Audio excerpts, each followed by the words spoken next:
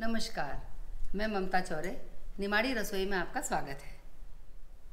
कैसा हो कि ज़ीरो वेस्ट के इस आधुनिकता के आग्रह को हम अपने व्यंजनों में शामिल कर लें। इसी थीम को लेकर हम आज बनाने जा रहे हैं कद्दू के छिलके की चटनी। एक बार फिर कद्दू के छिलके की चटनी। कद्दू की बनाई है सब्जी और छिलके की हम बनाएंगे चटनी। तो आइए देखते हैं इसके लिए हमें किन चीज़ों की ज़रूरत रहती है। जीरा 1 चम्मच, धनिया पाउडर 1 चम्मच, आधा चम्मच लाल मिर्च, 2 चम्मच तिल्ली, चुटकी भर हींग, स्वाद के अनुसार नमक, 2 चम्मच तेल और लगभग 1 किलो कद्दूकस किए हुए छिलके। पहले मैं आपको बताती हूँ कि इसको कद्दूकस कैसे करना है। हमें सिर्फ छिलका ही किसना है। छिलके के नीचे का जो हरा भाग है वहाँ तक इसको हमें किसना है। ऊपर का भाग इसके साथ में नहीं आना चाहिए। थोड़ा सा कद्दू मैंने कद्दूकस करके आपको दिखाया है।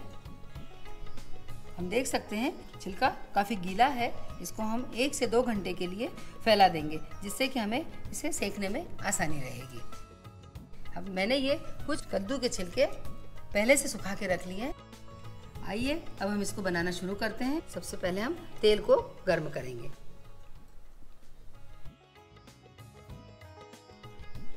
हमारा तेल गर्म हो चुका है। अब हम इसमें सबसे पहले जीरा डालेंगे।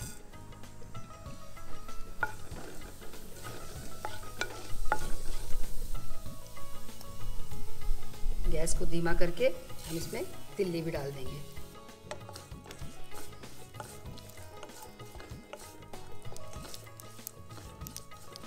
तिल्ली तड़तड़ाने लगी है। अब इसमें हम हींग डाल देंगे।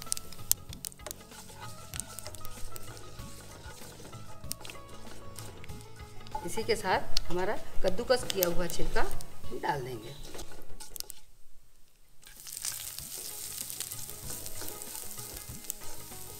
धीमी आंच पर हम इसे सेकते रहेंगे। क्योंकि ये नरम है इसलिए थोड़ा समय लगेगा इसे सेकने में। लगभग 15 मिनट का समय इसे सेकने के लिए लग जाएगा हमें। कि हमें इसे क्रिस्पी होने तक सेकना है। अभी बाकी मसाले हमारे बाकी हैं। थोड़ा सेकने के बाद में ही हम बाकी मसाले डालेंगे। इसमें थोड़ा सा गीलापन ज़्यादा रहता है, इसलिए हम बीच बीच में ज़रूरत के हिसाब से गैस को थोड़ा बढ़ा सकते हैं। करीब 5 से 7 मिनट में देख रहे हैं कि हमारे ये कद्दू के छिलके क्रिस्पी होने लगे हैं, हल्के से ब्राउन होने लगे हैं। अब हम बचे हुए मसाले धनिया, लाल मिर्च और नमक भी इसमें डाल देंगे, ताकि वे भी थोड़े इसके साथ में सीख जाएंगे।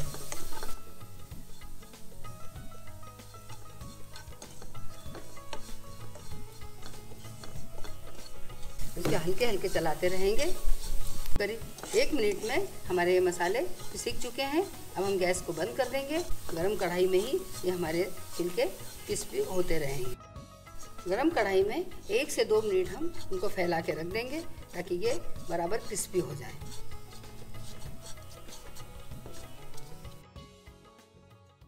ये अभी काफ़ी गर्म है। ठंडे होने तक ये पूरी तरह से क्रिस्पी हो जाएंगे।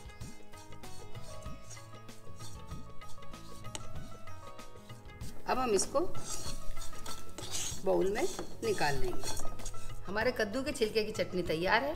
यदि आप चाहें तो कुटी हुई सीखी मूंगफली भी इसके ऊपर से डाल सकते हैं। बहुत ही स्वादिष्ट कद्दू के छिलके की चटनी तैयार है। आशा करती हूँ कि आपको मेरा वीडियो पसंद आया होगा।